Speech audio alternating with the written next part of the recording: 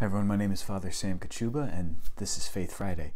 I'm making this video pretty well in advance of the season of Lent, but I'm making this video for somewhere around the 4th or 5th week of Lent.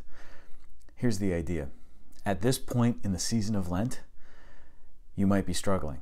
I know I will probably be struggling at this point in the season of Lent. Why? Because all that prayer, fasting, and almsgiving, it's been a few weeks now.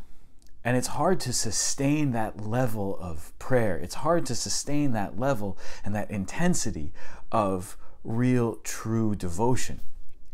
So keep at it. Persevere. The whole idea of this season of Lent is to teach us discipline.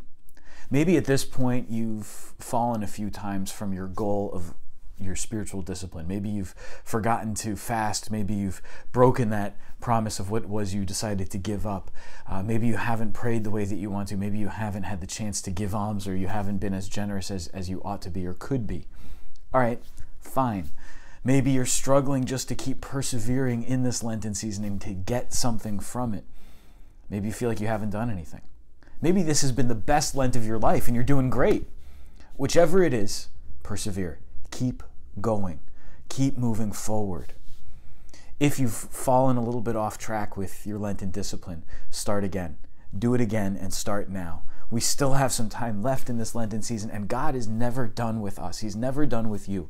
So even if you feel like you've failed a little bit, even if you feel like you haven't done everything that you ought to do, go back, get started. Persevere. If this has been the best Lent of your life and the discipline is going really well and your prayer, fasting, and almsgiving are bearing much fruit, persevere. Keep going. God has more in store for you. May this Lent continue to be fruitful for you. May it start being fruitful for you. And may you enter deeply into what it is that God has in store for you, that you may meditate fruitfully on the mysteries of our Lord's Passion, that you may grow in His grace and in holiness. God bless you.